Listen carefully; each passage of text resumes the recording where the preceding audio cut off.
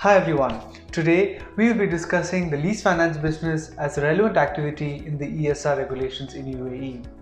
If you like our video, please click the like button and subscribe to our channel.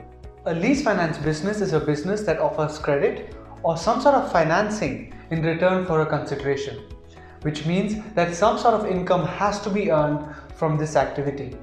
For that to happen, an interest needs to be charged for this credit or finance. A lease finance business normally includes providing loans, entering into finance leases, providing credit in the form of hire purchases, long-term credit plans, and any sort of financing agreements. It is important to note that this is applicable to both related and unrelated parties.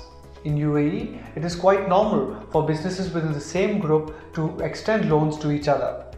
So this would fall under the lease finance business if an interest portion is being charged. If there are processing fees and other charges which are involved other than interests, this would fall under the lease finance activity as well. Simply extending a payment term or even charging late payment interest to your customers would not be treated as a lease finance business. Let us now discuss some of the core income generating activities which need to be conducted in the UAE for a lease finance business.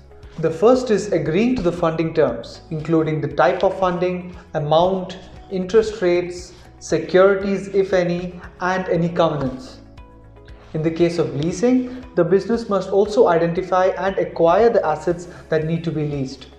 The business must have the authority to set the terms and duration of any financing or leasing. Another co-income generating activity is that the business must be able to monitor and revise these agreements as and when required.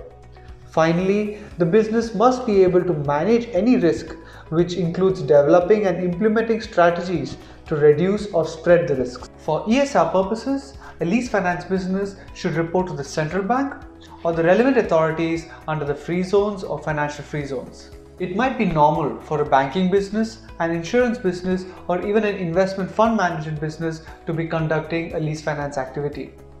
In such a case, it is not required to report for a lease finance business. This is in order to avoid for duplicate reporting. I hope this video helped you understand the lease finance business under the ESR regulations. Thank you all for listening.